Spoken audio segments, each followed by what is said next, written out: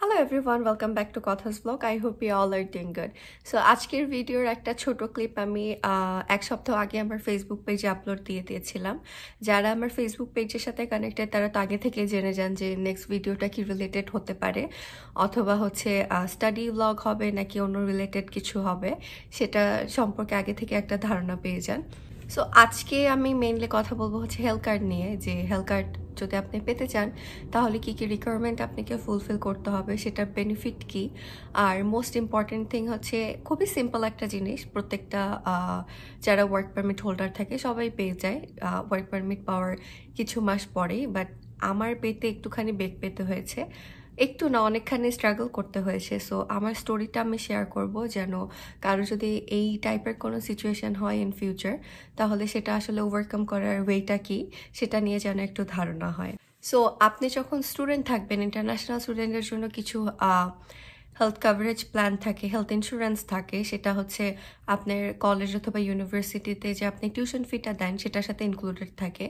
আপনি যদি আপনার কলেজের বা ইউনিভার্সিটির ওয়েবসাইটে যান, সেখানে ব্যানারে অথবা হচ্ছে আপনার যে স্টুডেন্ট প্রোফাইলটা থাকবে সেখানে যদি আপনি একটুখানি মনোযোগ দিয়ে সার্চ করেন তাহলে পেয়ে যাবেন যে কোন জিনিসটার জন্য আসলে আপনি কতটুকু টিউশন ফি দিয়েছেন।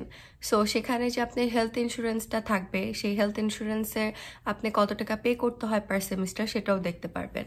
সো নর্মালি গার্ডেমি থাকে, আমার কলেজে হচ্ছে গার্ডেমি ছিল আমাদের হেলথ ইন্স্যুরেন্স প্ল্যানের জন্য। সেখানে যে বেনিফিটটা ছিল, আমরা যখন ডাক্তার দেখাতে যেতাম, ওয়াকিং ক্লিনিক হোক বা অন্য কোথাও যেতাম, তখন হচ্ছে ওয়াকিং ক্লিনিকে আমারটা পে করতে হতো, পরে হচ্ছে ইন্স্যুরেন্সের ওখানে ক্লেম করতে হতো যে আমি এত টাকা পে করেছি আমার হেলথের জন্য, সো এত টাকা হচ্ছে তারা আবার ব্যাক করে দিবে। বাট এটাকে ক্লেম করতে হতো, এমনিতেই হচ্ছে হেলথ কার্ডের মতো যেটা থাকে যে গেলেই হচ্ছে আপনার ভিজিট দিতে হবে না, ফ্রি থাকে। হচ্ছে সেখানে কিছু টার্মস অ্যান্ড কন্ডিশন থাকে, এমন না যে আপনি ক্যানাডায় স্টুডেন্ট থাকা অবস্থায় আপনার যেই প্রবলেমই হবে সেটারই কভারেজ দিবে, এরকমটা না। অনেকটাই কভারেজ ওরা দেয়, বাট কিছু কিছু জিনিস থাকে সেগুলোর কিন্তু কোনো কভারেজ থাকে না। যেমন ডেন্টাল আর ভিশন যেটা থাকে, যেমন আপনার যদি দাঁতের কোনো ডাক্তারের কাছে যেতে হয় বা চোখের ডাক্তারের কাছে যেতে হয় তাহলে ম্যাক্সিমাম ক্ষেত্রে সেটার কভারেজ থাকে না। ইভেন আপনার হেলথ কার্ডের মধ্যেও সেটা থাকে না। সো দেখা যায় যে সেটার জন্য আলাদা আপনার ওয়ার্ক ইন্স্যুরেন্স যেটা থাকে সেটা কভার দিয়ে হয়ে যায় আপনার ডেন্টিস্টার আই অ্যাপয়েন্টমেন্টটা, অথবা হচ্ছে আপনাকে অন্য হয়তো বা কোনো ইন্স্যুরেন্স প্ল্যান নিতে হতে পারে। বাট নর্মালি ছোটোখাটো যে প্রবলেমগুলো আমাদের থাকে সেগুলা স্টুডেন্ট ইন্স্যুরেন্স দিয়ে কভার হয়ে যায়। আর হেলথ কার্ডে তো হচ্ছে স্টুডেন্ট ইন্স্যুরেন্স দিয়ে যেগুলো কভার হয় তার থেকেও বেশি আরও অনেক কিছু কভার করে। সো রিকোয়ারমেন্ট নিয়ে এবার কথা বলা যায়। রিকোয়ারমেন্ট হচ্ছে আপনাকে ফার্স্টে আপনি ওয়ার্ক পারমিটে যাওয়ার পরে কয়েক মাস ওয়েট করার পরে আপনার কাছে যদি একটা এমপ্লয়মেন্ট লেটার থাকে যেটাতে হচ্ছে লেখা থাকতে হবে বেশ কিছু জিনিস। আমি স্ক্রিনের পাশে হচ্ছে একটা ছবি দিয়ে দিব রিকোয়ারমেন্টগুলোর, যে কি কি আসলে রিকোয়ারমেন্ট লাগে। সো মেইন জিনিসটা হচ্ছে যে আপনার একটা ফুল টাইম জব থাকতে হবে এবং পার্মানেন্ট একটা জব থাকতে হবে। সো আপনার যদি ফুল টাইম জব না থাকে, আপনার যদি পার্ট টাইম জব থাকে তাহলে কিন্তু আপনার ওয়ার্ক পারমিট পাওয়ার জন্য এলিজিবল না। সো মেইন জিনিসটা হচ্ছে আপনার ফুল টাইম একটা জব থাকতে হবে অন্টারিওতে। আপনি যদি অন্টারিও হেলথ কার্ডের জন্য অ্যাপ্লাই করেন তাহলে, আপনি যদি অন্য প্রভিন্সে অ্যাপ্লাই করেন তাহলে সেই প্রভিন্সে আপনার একটা ফুল টাইম জব থাকতে হবে, পার্মানেন্ট একটা জব থাকতে হবে, অথবা আপনার এমপ্লয়মেন্ট লেটারে এটা লেখা থাকতে হবে যে পার্মানেন্ট না হলেও অ্যাটলিস্ট আপনি নেক্সট 6 মান্থস আপনি যে কোম্পানিটার সাথে কাজ করছেন তাদের জন্য আপনি কাজ করবেন। তারপরে হচ্ছে ইন ফিউচার যদি তারা আপনার কোম্পানির সাথে কন্ট্রাক্ট করতে চায়, সো সেজন্য তাদের ফোন নাম্বার, ইমেল অ্যাড্রেস এরকম কিছু লেখা থাকতে হবে। এরপরে হচ্ছে আরেকটা জিনিস ইম্পর্টেন্ট, সেটা হচ্ছে আপনি কবে থেকে ফুল টাইম পার্মানেন্ট পজিশনটা জয়েন করলেন বা কবে থেকে আপনি ফুল টাইম এমপ্লয়ি আপনার কাজের ওখানে, সেই জিনিসটা মেনশন করা থাকতে হবে। আচ্ছা, এই ছিল হচ্ছে বেসিক কিছু রিকোয়ারমেন্ট হেলথ কার্ডের জন্য এলিজিবল হওয়ার জন্য। আর তার সাথে হচ্ছে আপনার আরও কিছু ডকুমেন্ট লাগবে, যেমন হচ্ছে আপনি প্রুফ অফ আইডেন্টিফিকেশনের জন্য আপনি পাসপোর্ট আপনি ক্যারি করতে পারেন। তারপরে হচ্ছে আপনার যদি ড্রাইভিং লাইসেন্স থাকে সেটা ক্যারি করতে পারেন। তারপরে আপনি যখন হেলথ কার্ডের জন্য অ্যাপ্লাই করতে যাবেন তার আগে কিছু কিছু লোকেশনে দেখা যায় যে ওয়াক ইন থাকে। আপনি ওখানে ভিজিট করলেই হয়তোবা আপনাকে লাইনে কতক্ষণ ওয়েট করতে হবে। তারপরে হচ্ছে ওরা আপনাকে একটা ফর্ম দিবে, সেই ফর্মটা ফিল আপ করতে হবে। সেই ফর্মে মেইনলি হচ্ছে আপনি অন্টারিওতে বা অন্য প্রভিন্সে মুভ করার আগে কোথায় ছিলেন সেটার অ্যাড্রেসটা, আপনি এখন কোথায় রয়েছেন সেই অ্যাড্রেসটা, আপনার নাম, তারপরে হচ্ছে আপনার ইমেল অ্যাড্রেস, আপনার ফোন নাম্বার, এই জিনিসগুলো আর কি থাকে ওই ফর্মের মধ্যে। বেসিক আপনার সম্পর্কে একটা কি বলে আপনার ইনফরমেশন দিয়ে আর কি একটা ফর্ম ফিল আপ করতে হয়। সো সেই ফর্মটা যদি আপনার অ্যাপয়েন্টমেন্ট নিয়ে যেতে হয় কোনো সার্ভিস অন্টারিওতে, সেখানে আপনি ডাউনলোড করে নিতে পারেন। অ্যাপয়েন্টমেন্টটা আপনি ফোন করে অ্যাপয়েন্টমেন্ট নিতে পারেন। তারপরে হচ্ছে ওরা আপনার ইমেল অ্যাড্রেস নেওয়ার পরে আপনাকে ইমেল করে দিবে একটা পিডিএফ। সেই পিডিএফটা আপনি ডাউনলোড করার পরে ওই ফর্মটা আপনি ফিল আপ করে যাওয়ার সময় নিয়ে যেতে পারেন প্রিন্ট আউট করে। আর যদি আপনার ওয়াক ইন অ্যাপয়েন্টমেন্ট থাকে তাহলে ওখানে যাওয়ার পরে হচ্ছে ওরা আপনাকে একটা ফর্ম দিবে, সেটা আপনাকে ফিল আপ করে নিয়ে যেতে হবে।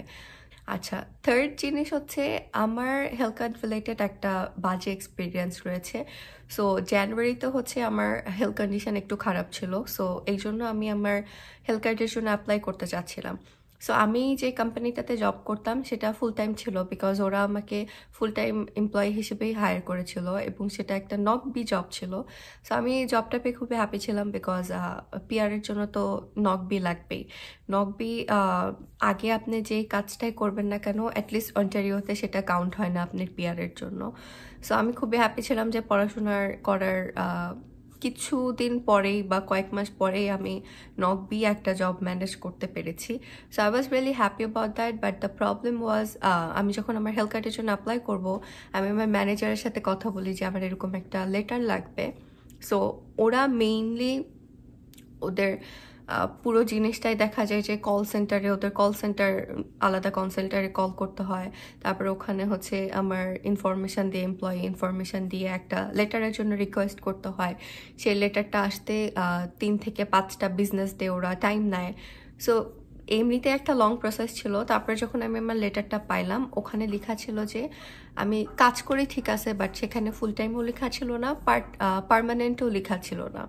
সো এটা নিয়ে আমার আবার ম্যানেজারের সাথে কথা বলতে হয়। সো ম্যানেজার বলে যে এইচআরের সাথে কমিউনিকেট করার জন্য।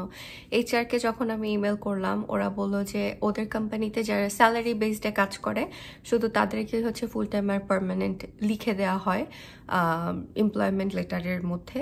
বাট যারা হচ্ছে পার আওয়ার হিসেবে কাজ করে, সেটা যেই পজিশনে থাকুক না কেন, সেটা যেই নকেরই থাকুক না কেন, তাদেরকে হচ্ছে ফুল টাইম এবং পার্মানেন্ট লেখা হয় না।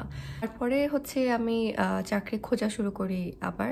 লাকিলি আমি আগের জব থেকে ভালো একটা জব পাই। আর এখানে হচ্ছে আমার পজিশনটাও যেই দিন থেকে আমি জয়েন করি সেদিন থেকে ফুল টাইম এবং পার্মানেন্ট ছিল। সো সেই জব পাওয়ার পরেই আমি 2 উইক্সের পরেই আমার এইচআরের সাথে কন্ট্যাক্ট করি যে আমার এরকম একটা লেটার লাগবে হেলথ কার্ডের জন্য। সো এটা দেওয়া পসিবল কিনা। সো আমি বলার সাথে সাথেই সে আমাকে বলে যে তুমি নেক্সট যেই দিন কাজ করবা তুমি হচ্ছে ভিজিট করো, তোমাকে লেটারটা দিয়ে দেওয়া হবে। So I was really happy যে যেই জিনিসটা পাওয়ার জন্য আমাকে প্রায় জানুয়ারি থেকে ওয়েট করতে হচ্ছিল, আর এখানে জয়েন করার 1-2 সপ্তাহের ভিতরে আমি জিনিসটা পেয়ে যাচ্ছি। সো আমি যেই দিন আমি ইমেল করছি তার পরের দিনে আমার কাজ ছিল, পরের দিনে আমি লেটারটা পেয়ে যাই। তারপরে হচ্ছে সার্ভিস অন্টারিওতে আমার অ্যাপয়েন্টমেন্ট নেই হেলথ কার্ডের জন্য। আর অ্যাপয়েন্টমেন্ট নেওয়ার 2 সপ্তাহ পরে হচ্ছে আমার ডেট ছিল হেলথ কার্ডের জন্য অ্যাপ্লাই করার। সো আমি গেলাম, আমার ইনফরমেশন যা যা লাগে সব কিছু নিয়ে টিয়ে, তারপরে ডকুমেন্টস সব কিছু নিয়ে গেলাম। এবং যাওয়ার সাথে সাথেই হচ্ছে আমি হেলথ কার্ডের জন্য কনফার্মেশন পেয়ে যাই। এবং গতকালকে হচ্ছে আমার মেইন যে কার্ডটা থাকে সেই কার্ডটা হচ্ছে ওরা বাসায় মেল করে পাঠিয়ে দেয়। সো আমার এক্সপিরিয়েন্সটা আমি এজন্য শেয়ার করলাম যে কারো যদি এরকম কোনো প্রবলেম হয় ইন ফিউচার, তাহলে আপনাদেরকে এটা চিন্তা করা উচিত যে হচ্ছে নেক্সট স্টেপটা কী নেওয়া যায়। আপনার যে কোম্পানিতে কাজ করছেন তারা যদি আপনার ইমিগ্রেশন ফ্রেন্ডলি না হয়, বা আপনার যে জিনিসগুলো প্রয়োজন সেগুলো যদি তারা দিতে আর কি না চায়, তাহলে ডেফিনেটলি আপনার উচিত হবে নতুন একটা জব খোঁজা এবং যত দ্রুত সম্ভব সেই জবে সুইচ করে যাওয়া। সো আমার এক্সপেরিয়েন্সটা খুবই বাজে ছিল, কারণ আমার যে মুমেন্টে আমি অ্যাপ্লাই করতে চাচ্ছিলাম হেলথ কার্ডের জন্য, আমার আসলেই খুবই দরকার ছিল হেলথ কার্ডটা।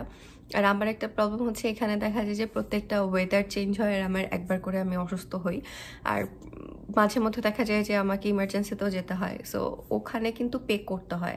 দেখা যায় যে ইচ ডক্টর ভিজিটে, সেটা যদি ওয়াকিং ক্লিনিকও হয়, $60 $65 আমাকে পে করতে হয়। আর শুধু ডাক্তার ভিজিটের জন্য $60-65 এটা খুবই এক্সপেন্সিভ। প্লাস হচ্ছে আপনার মেডিসিন অ্যান্ড এভরিথিং, সেগুলো যদি আপনার ইন্স্যুরেন্স না থাকে তাহলে সেগুলোও নিজে থেকে পে করতে হয়। সো ক্যানাডাতে আসলে মেডিকেল সিস্টেমটা বা ট্রিটমেন্ট করানো খুবই এক্সপেন্সিভ, যেটা হইতেছে অনেক সময় পসিবলও হয় না। দেখা যায় যে অসুস্থ থাকলেও, হেলথ কার্ড না থাকলে, ইন্স্যুরেন্স না থাকলে ডাক্তারের কাছে যাওয়াটা অ্যাফোর্ড করা যায় না। সো এই জন্যই বলবো যে প্রত্যেকটা স্টেপ আসলে অনেক ওয়াইজলি নেয়ার। আপনি যেখানে কাজ করছেন না কেন, আপনার রেসপন্সিবিলিটিটা কি, আপনি কি কি বেনিফিট পেতে পারেন, সেগুলো আগে থেকে একটু যাচাই বাছাই করে নেয়ার। আর এখানে আসলে শুধু আপনি ভালো টাকা স্যালারি পাচ্ছেন বা পার আওয়ার আপনি ভালো পে পাচ্ছেন, সেটা দেখে আপনি জয়েন করে ফেলবেন, এটা বোকামি। আপনি যদি বেনিফিট ভালো না থাকে, তাহলে আলটিমেটলি আপনি যত টাকায় স্যালারি পান না কেন, তেমন কোনো কাজে দিবে না। কারণ বিভিন্ন টাইপের বেনিফিট থাকে, যেমন হচ্ছে পেনশন বেনিফিট থাকে, তারপর হচ্ছে দেখা যায় যে হেলথ বেনিফিট থাকে, এক্সটেন্ডেড হেলথ বেনিফিট যেটা, সেটা ডেন্টাল বেনিফিট থাকে, তারপরে ভিশন ফ্যাসিলিটি অ্যান্ড এভরিথিং, অনেক কিছু থাকে। সো এইগুলা থেকে যদি আপনি স্যালারিটা কম থাকে কোনো কোম্পানিতে, আর এই বেনিফিটগুলো না থেকে যদি আপনার স্যালারি হাই থাকে, আলটিমেটলি দেখা যায় যে দুইটা সেমই। আর এখানে একটা প্রবলেম হচ্ছে, আপনার ইনকাম হাই হলে আপনার ট্যাক্সটাও অনেক বেশি ওরা কাট করে রাখে গভর্নমেন্ট থেকে। সো মোর অর লেস যেখানে আপনার জন্য সুবিধা সেখানেই কাজ করবেন, যেখানে আপনি বেনিফিট ভালো পাবেন, যেখানে কাজ করলে আপনি অ্যাটলিস্ট মাইন্ড স্যাটিসফ্যাকশন পাবেন, সেখানেই কাজ করা উচিত।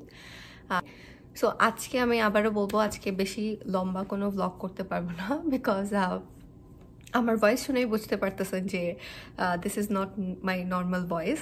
সো পরের দেখা হবে নতুন কোনো একটা ব্লগ নিয়ে। ততদিন পর্যন্ত সবাই অনেক ভালো থাকবেন এবং সেফ থাকবেন। Thank you.